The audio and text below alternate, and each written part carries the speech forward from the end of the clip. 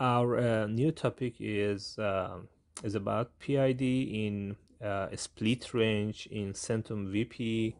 It's not a complete tutorial how to implement the split range, but I received this comment in the comment section on a topic related to Centum VP about mm, uh, how to learn about different terminals used in a regulatory block. And I decided to demonstrate this question, the answer to this question in this topic and this video. We are developing some training courses related to Centum VP. It's a very complex and very detailed premium course that will be available in our website, and one of the example in that course will be split range. I only want to give some overview to provide the answer to this question. This is the split range. In this example, I try to implement this structure, control structure, and I try to simulate that with the Yokogawa Centum VP. We have a liquid with a certain temperature. The liquid temperature can be somehow around 50 or any value. It's related to the ambient temperature. If the ambient temperature is 50, or it's related to the tank or process that this liquid is the output of the tank or that process. So we have the liquid with the constant temperature, and we have a cooling system, cooling water, a control valve, and exchanger here. What cooling water in exchanger will make this liquid cooler. At the same time, we have a steam and exchanger here, another exchanger here to increase the temperature of this liquid. We have this PID controller here. This PID controller here is deciding based on the process value here, and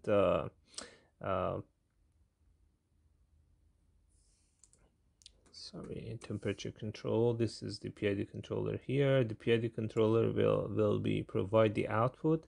This is the control output based on the set point and the process value. This is the process value, the actual temperature of the outlet, and this is the PID controller, and the output is fed into two elements, two control valves to regulate the temperature, and output of the PID is fed to the split block, a split range block in Yokogawa and in other DCS platforms, or even in other PLC programs. It's possible to implement this structure by using a simple split range. If you know the structure of a split range, you can implement the program by yourself.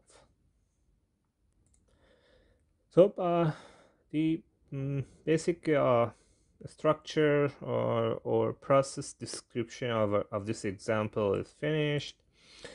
Now the next step, we will go to the Centum VP environment. In this environment, in drawings, I developed a very simple program, the PID controller, and this is the split range or a split block And for split, we have heating and cooling output. These are representation of each of these actuator. Heater is for the control valve that controlling the steam, and cooler is the output for this control valve. And the rest is some simulating block, and we will simulate the whole process in Centum VP. About the question, in order to find out the whole input, outputs, and parameters of this split block, my reference is the Centum VP function block. It's function blocks. It's not very difficult to search, and I search for a split, and this is the split function block, and it's possible to read the whole information about this block, inputs, outputs, and anything you need to know. For testing the block, I need to go into online mode.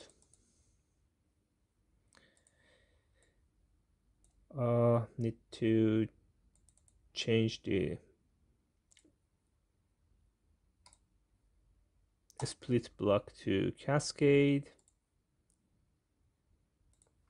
When the split block is changed from automatic to cascade, the PID will be normal. I will change it again to automatic. Let's see what's happening here.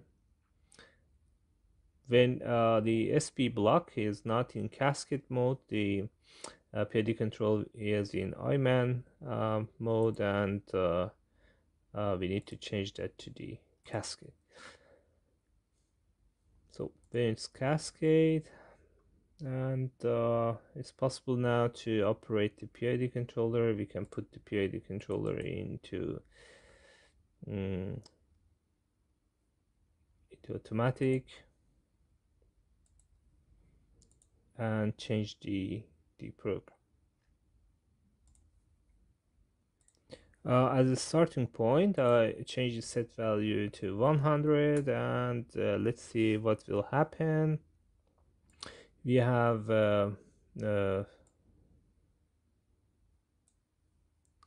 changing in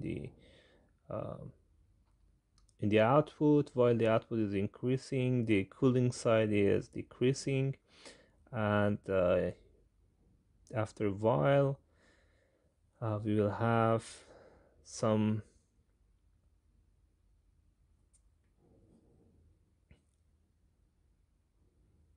increasing in the steam, and you can see that the temperature is increasing. Let me change it to 90. It's also possible for me to call the trend that I prepare for this application here.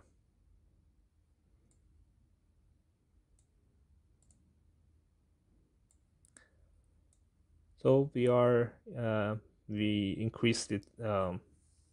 We increased the set value, and you can see that the steam is fed to the exchanger to increase the temperature. You have the option of monitoring the set value, the process value, the heating action on heating valve, and action on cooling valve. So if we reach to the steady state in the temperature, I will decrease the temperature, and you can see the result.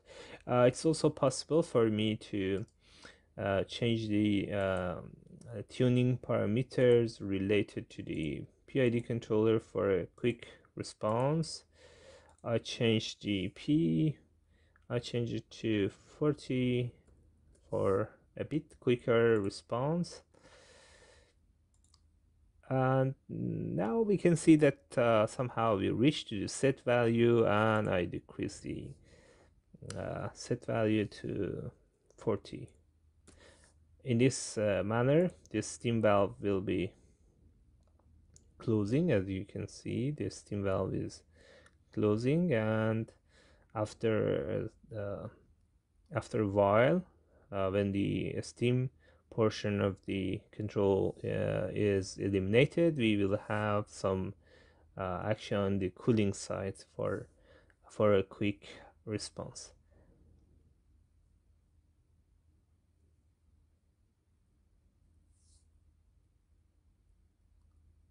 Action on steam is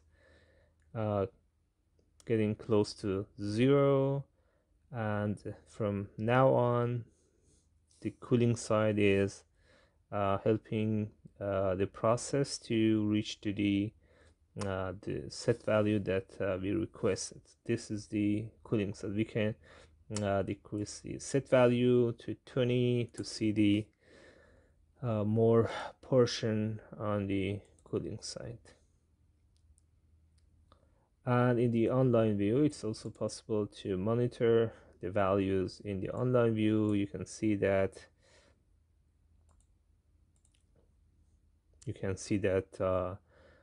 we are reaching to the 20, and only the cooling side is dominant here. It's a very simple simulated split range program, and the most important parameters that you need to, I will eventually tell you more about the configuration of the split block, and you can try it by yourself.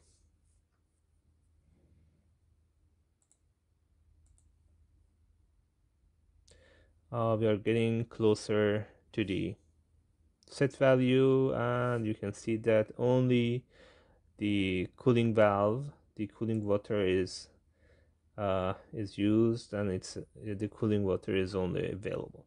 I will increase the temperature set value to 95, and we can simply guess what will happen. The cooling water will close dramatically, and after a while the steam will be line up.